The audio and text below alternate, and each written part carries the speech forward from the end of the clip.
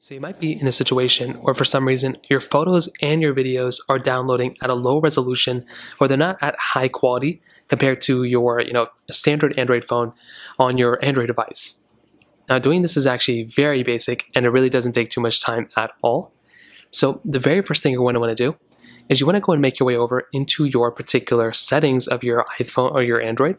So you want to make your way over to your settings application, and all you're going to want to do is you just want to make sure your Android device is on a good Wi-Fi connection.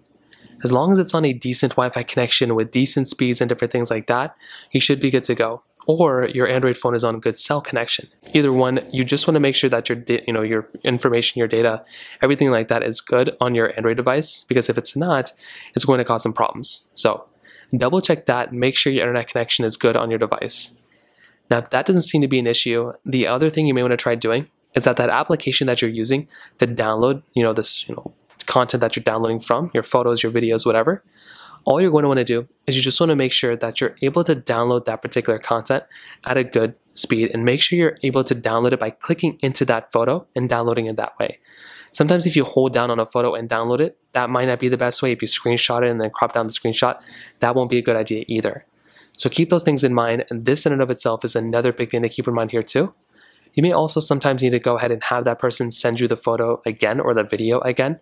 Sometimes they may have sent it in a bad resolution and you received it in a bad resolution.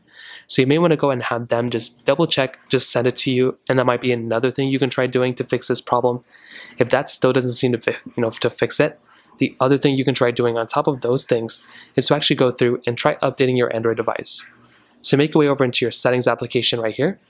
Scroll down until you see your system update panel right here.